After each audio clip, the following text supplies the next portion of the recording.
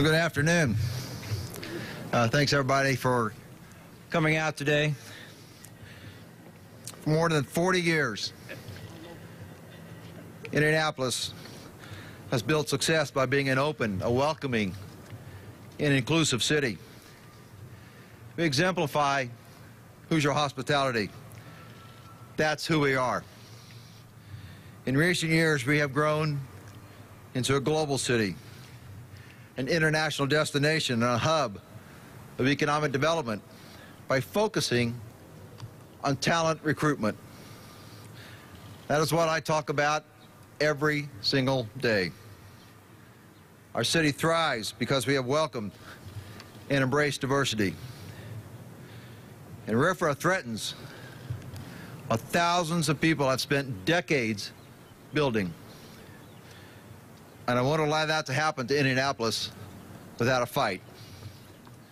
40 years of history as one of the most hospitable communities in America should not be placed in jeopardy with this act. This isn't about politics. This is not about PR.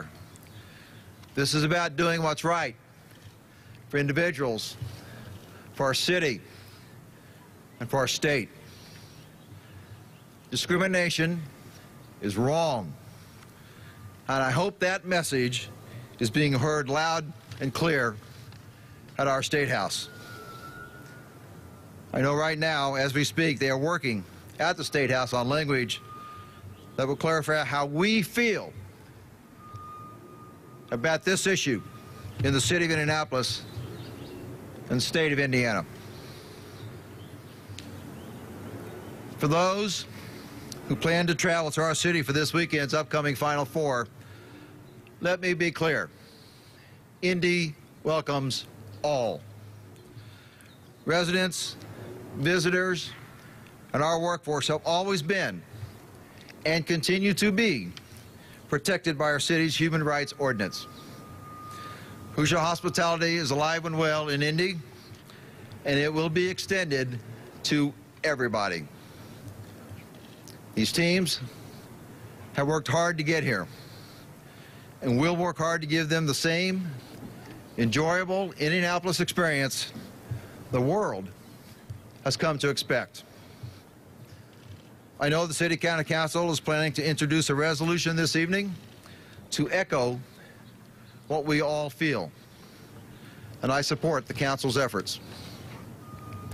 In addition to that resolution, I have issued an executive order affirming that any entity receiving public funds from the City of Indianapolis must agree to abide by the terms of our city's human rights ordinance.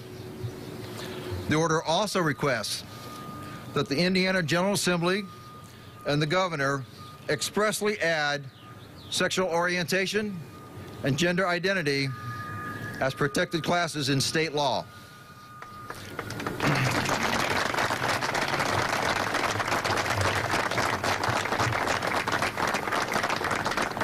And that they exempt the city's ordinances and resolutions, executive or administrative orders, regulations, customs, and usages from RFRA's application.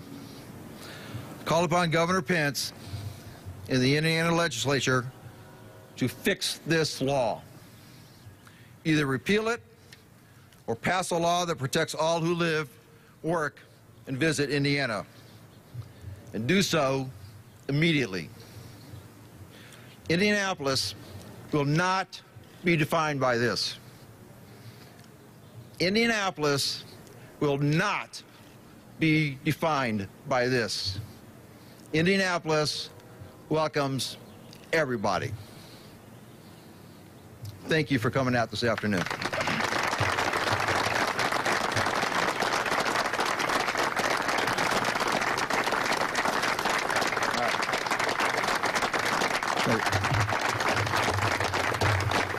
Any questions? Mr. Mayor, any idea on how much the RFRA controversy has cost the city of Indianapolis, whether it's hotels, conventions, particularly the bond indebtedness on Lucas Oil and the convention center that rely so much on conventions to meet our obligations? I don't think any numbers have been added up, but we're not sure that. I think it's the continuing part that we're worried about. I don't know if Leonard wants to speak to anything in particular, but I don't think anything substantive yet. You know, Mayor, to the... We'll go to the... Yeah. We've had a lot of inquiries to the extent that we have some goodwill built up as a destination. A lot of our customers know us well, and the general conversations we've been having is we want you to figure out a way to fix this because we don't want to leave Indianapolis. We don't want to leave Indiana. We don't want to leave Indianapolis. They're giving us time to get this fixed, but we don't have a lot of time. What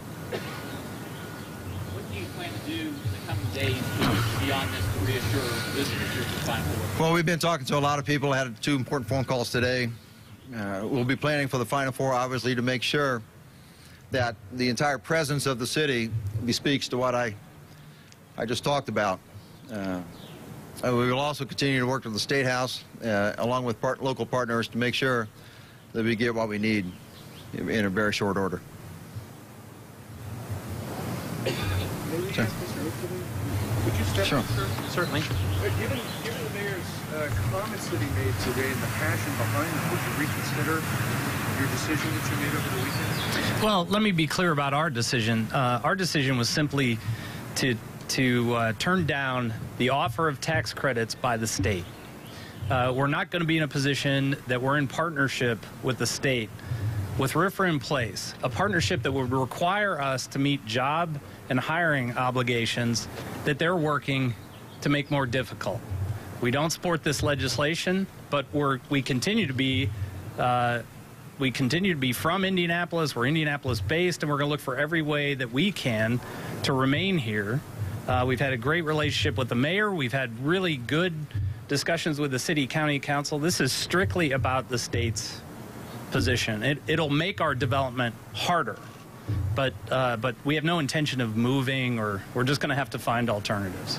If the state does repeal this law, would you reconsider your plans that you're talking about the money that you take in state and center? Yeah, we'll look into that. At this point, my preference is to attempt to do this without any assistance, but we will certainly consider, based on what if the legislature takes decisive action, an action that is consistent with what the mayor has called for, not some Band-Aid put over to attempt to mask this.